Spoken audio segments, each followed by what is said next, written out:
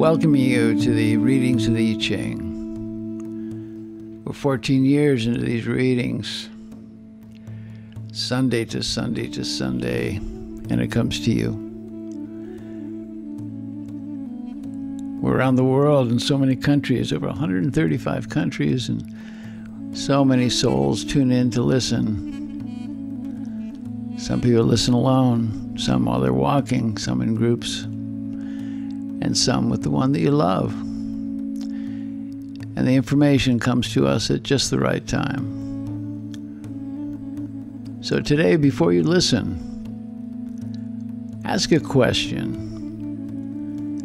an internal question about your life path, love, commerce, art, whatever is in there, whatever question is, bring it out. Because that is the magic of the I Ching. It reaches in and talks to us about who we are in that great remembrance. The remembrance without time. Take a breath. You're home.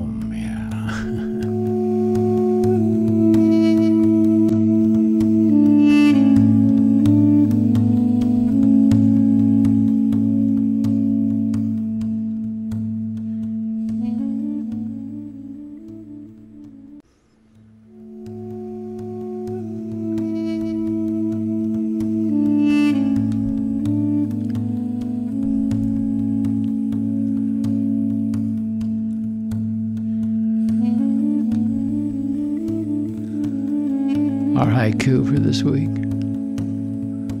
Hearts travel in time, yet time is an illusion. Love is without time. Yeah.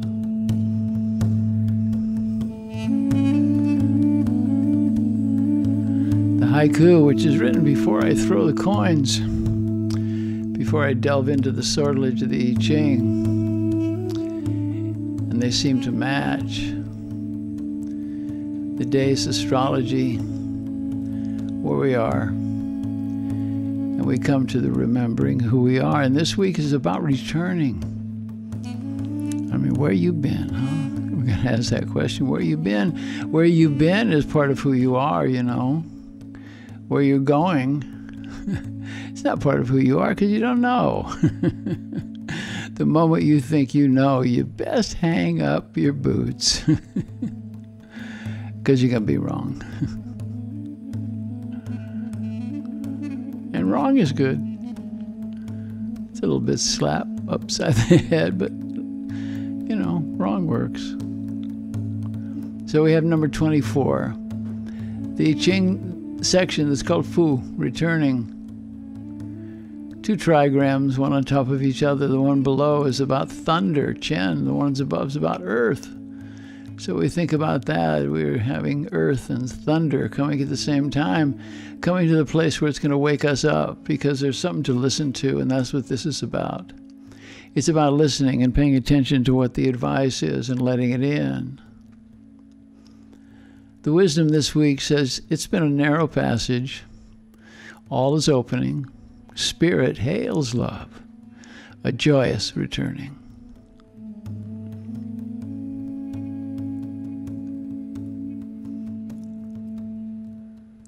When a wound has become infected, it's not going to heal until the poison is removed. And this is the condition now. There's been battle around you. You've been in battle. And now the battle has finished and you're coming back a bit beat up, a bit battered, and really tired.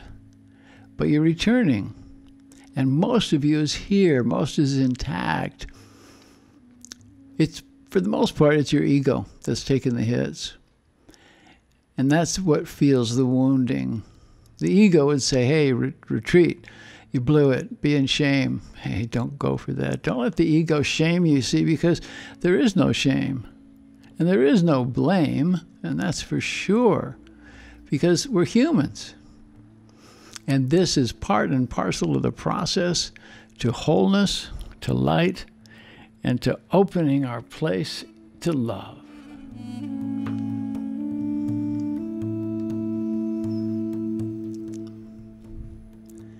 So we come to what really is the real teaching, and any teachings that are anything other than simple are not meant for these times. We need the simplicity of advice, that which will salve our wounds, that which will heal the spirit, because we get beat up. I mean, our spirit takes some hits, and it's got to be cared for. You know, you're wounding your spirit, your heart. You got to take care of it. In essence, it's all coming back to the place where we take care of the soul. This idea about the archaeology of the soul. That's going to be the retreat that I'm leading at Esalen in May. It's about that coming back, healing the soul. Old relationships, well, they're getting ready. They need some healing. And you know, you might say, oh, I got a great relationship. It's really good with my lover, my parents, my friends, whatever it is. But there's some healing that needs to take place, because if you say that you have no healing, you're in denial. You're lying. Because we're always doing it. We're always improving it. We open up to that place, to the primal mind. And in that primal mind is where we are free of a troubled ego.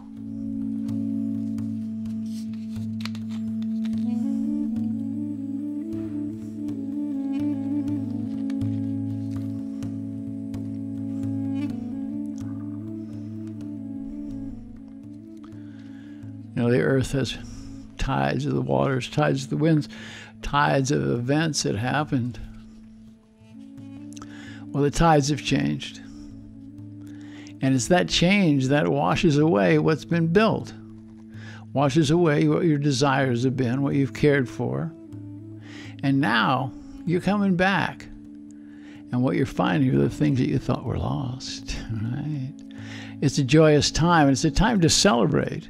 It's a time to be of ritual. It's time to be in humility, to be in grace, because you're coming back. And you might find some stuff that's out of balance, and that's okay, because you got the tools. You got the tools to heal it, which is an examination. It's a self-examination. You know, it's about, you know, we talk about taking inventory, to look and see, all right, what is that I've not taken care of? What part of me is there? And anything that you leave unhealed, it's going to spread.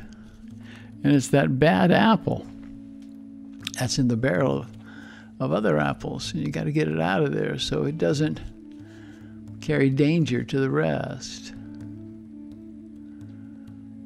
This time is a time of promise.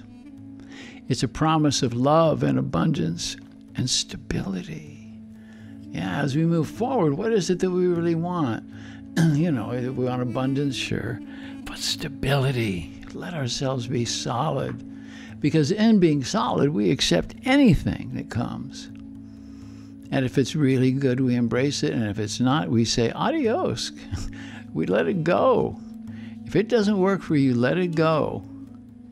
You know, if you find yourself behaving in a manner that is going to please other people, take a look at that one. It's about not so much pleasing yourself, not so much about the self-aggrandizement, the ego, but it is about being true, right?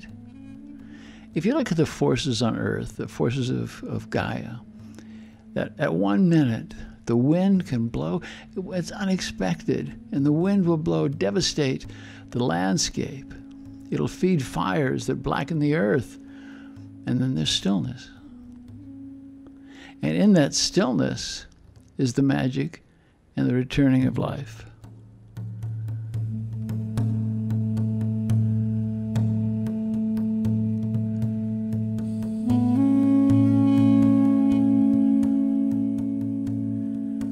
There's a universal law of life and death. Yin and yang, leaving and returning. Because you got to leave sometimes, and then you got to come back. And you come back and you're changed. It's the natural order of things, because right now you're standing at the point where it's fresh. The return is fresh. Now behind you, you know, kind of left in the dust, is some old patterns of behavior that just don't work anymore. Some convoluted associations that have been fraught with difficulties. And mostly they're coming because you just weren't honest with yourself, or maybe trusted too long, in the same place. That word from the song, did I stay too long at the fair? And sometimes we do. And then we wake up and come through our thinking and our analyzing as we move forward. Look, we cannot have summer return in winter. It doesn't work that way. Now it's to either trust the energy of returning or get embroiled in an unpopular and unsolvable puzzle of obstacles on a road that leads to nowhere. And you just keep going until you're exhausted and you fall out. So it is with the situation now. It's not about thinking yourself through it. You've tried that and it doesn't work. And that's not the time to analyze your situation. You've done that and it's exhausted you. Look, give yourself a break now and give those around you who are observing you, give them a break, because it can exhaust the ones who love you when you see it going on. It's about being fair. It's about being in the place of releasing old patterns. What does it come to? It comes to surrender. In the Tarot, if you see the hanged man hanging upside down by one foot, he can do nothing but surrender, and that's the advice. Surrender to let this cycle of gradual progress towards love and success happen without thinking, right? Don't think I'm going to make it happen fast. Don't listen to the ego that says you better get moving, you better do this now, man, you're running out of time. Well, that ain't right. It is that you're going to move towards your success, but going slow. And as you go slow, you really do take time to smell the roses, to pay attention to the beauty. A wonderfully great teacher who passed on, Thich Nhat Hanh, he talks about walking meditation, paying attention to where your feet go when you're walking, right? Making sure you don't step on anybody's house and just walk, You keep on walking. And you're thinking about it to go to the place of no think, right? So as you're walking and you see what's around you, know that there's a coming tide that is going to move you forward. And this tide right now is unstoppable. So let it happen, because if you try to not let it happen, you think you're going to wait for something, you're going to block yourself and you will become tired and your accomplishments will just tumble down the mountain like a landslide. There's a wave coming, so allow yourself to take the ride to the shore. And when you come in, you're going to be refreshed and you're going to be rested. And you're not going to be tired. You're not going to be weak from the effort, because it's choice. It's always been about choice. Am I going to choose to have this work? Am I going to choose to be refreshed? Am I going to choose to grow? Am I going to choose to be a part of what is important to me? It's about rebirth in a lot of ways. And that's going to come about not by pushing forward through the jungle of old patterns and promises, right? The energy will be found by returning, by following those little breadcrumbs, those pebbles that you leave on the path, so that you can find your way back from whence you came. We're returning, remember. In you is a knowing seated somewhere in the recesses of the primitive mind, the primitive sense, monkey mind of wisdom. Now you knew this time was going to come, and you got a little bit scared. You're going to come back, you're going to have to review what was there, and it's okay, but walk through it, because you're going to find that the fear really was just put up there by the ego to stop you from growing. I always get the question, why does the ego get in our way? Why does that negative voice, why is it there? I can't really tell you. I mean, I've done this work for so long, and I really just don't know why that negativity is there, but I know it's there. Is it about balance? Maybe. Is it from the primal mind? Maybe. I don't know. But it really allows us to move forward, because it puts us into self-examination. Your primal mind, so gentle. It's in its innocence. that primal mind, it's going to guide you back to where success and abundance is waiting for you. Remember, the primal mind, it's simple. It's before all this stuff was piled on top of it, right? All this stuff from church, from state, from parents, from school, all the stuff that got in there, you know, that you have to reject a lot of it. There's some good stuff there, but mostly you got to do it because you're going to come to the time of being an individual, individuation, right? Setting yourself there. When you arrive there, you're going to know it because it's going to be familiar. It's going to be like remembering lines from a poem that you read so long ago, or one that was read to you as a child. It is in that light of innocence where you find the power of the creative, the power of the strength, the power to bring things to completion and to welcome that which you most desire.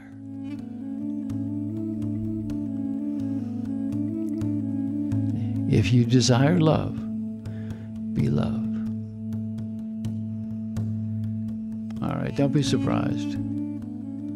As you open this place, you're going to find members of your community, your tribe coming your way. As you go into this, remember, we're going into a process. And if we follow the instructions, or like I say, follow the breadcrumbs as you're coming back, sometimes you get afraid that you're going to be lonely. You're going to have a lot of rejection around you. Well, remember, sometimes there is rejection, but rejection is direction, right?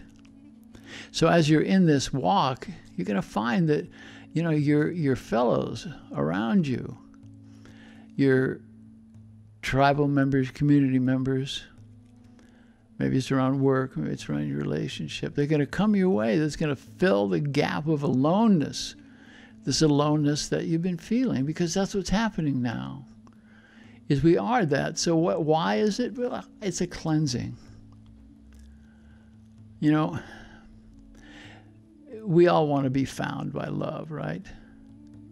And maybe you were in a place where you could not be found, that you were behind a wall of self-involvement, behind a wall of judging others. All this that obscured your authentic self, coming back to authenticity. Open your heart and mind to listen as the soul returns and speaks to you with beloved ideas. Go talk story with the tribe. Let yourself be loved. Don't be afraid. You know, you've been really good at giving and fixing, right? I'm going to take care of this. I'll take care of you. I'm going to fix this for you. But now, shut up. It's time to listen and time to receive, because when you're quiet, it's going to come to you without effort. You got it? Because it's simple. Your mind has been so busy and so noisy and not able to hear, not able to see which way to turn, where to go to seek the knowledge that you need to extricate yourself from the hold that the ego had on you. Now in this returning, you're being shown promising bypaths where self-knowledge will be found, and it is in this self-knowledge that holds the key to freedom. What is that freedom? It's the freedom to love. It's the freedom to be loved. The freedom to speak, freedom to be heard, freedom of receiving the gift of stillness. And it is in stillness where you can listen.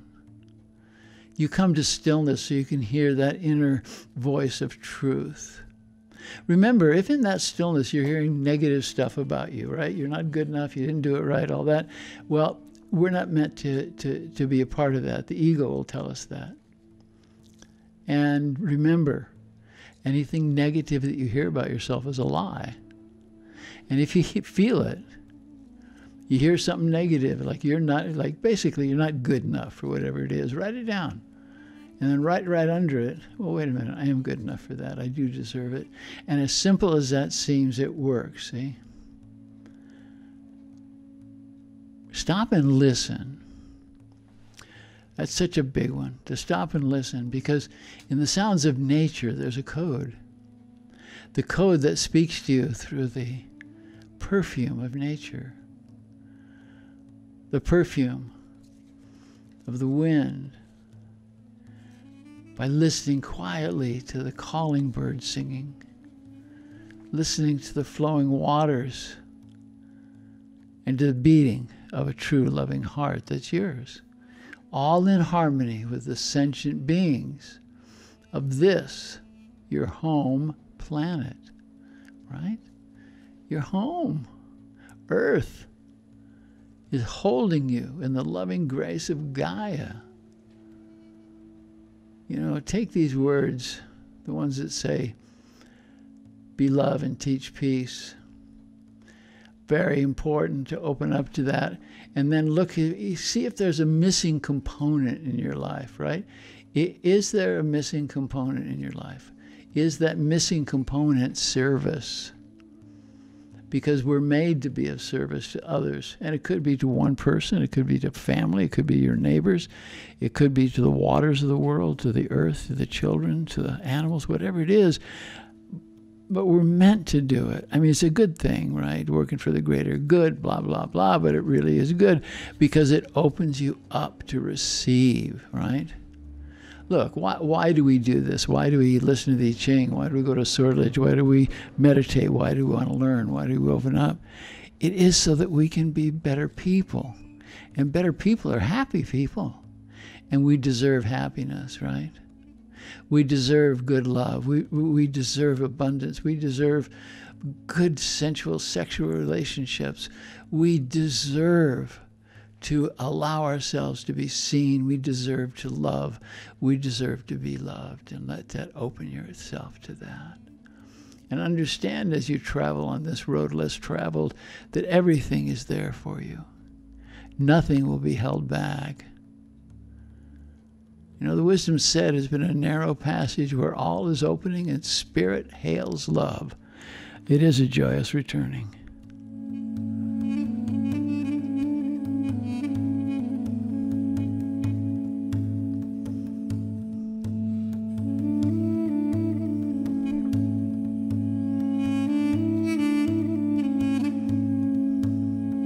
Hey, I want to thank all of you who wrote when I asked for you to kind of tell me how the I Ching was working or not working for you and what it's meant to you in your life. And that really is important for me as I write because that gives me input. I mean, I do feel you, but I'd love to read what's going on.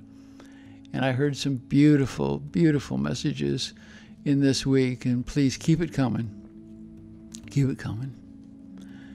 I've talked about my book, The New Earth I Ching, which is available on Amazon, also on Kindle. It's a good reference point. Soon you're going to get some information about booking the time at Esalen in May for the retreat, The Archaeology of the Soul. And that's the first one of a series as we come into this time of opening, of love, and of being open in heart.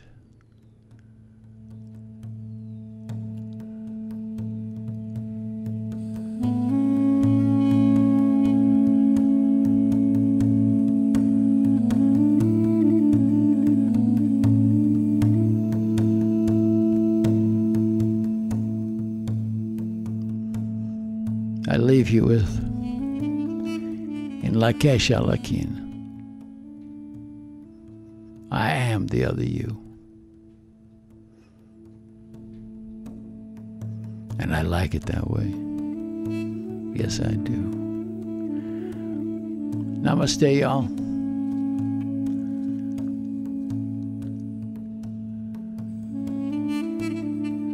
Remember, you're never alone. Spirit is there, hailing love for you.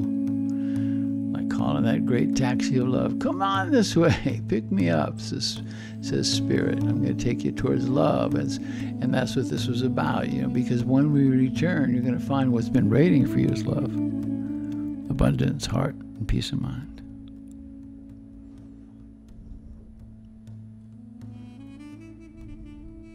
Namaste, my brothers.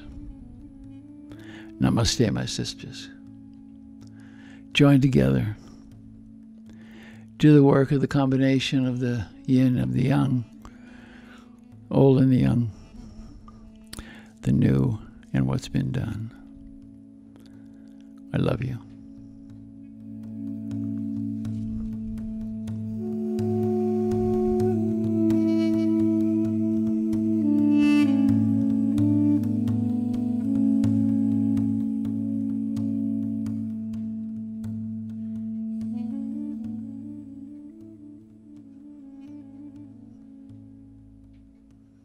Namaste. Be love.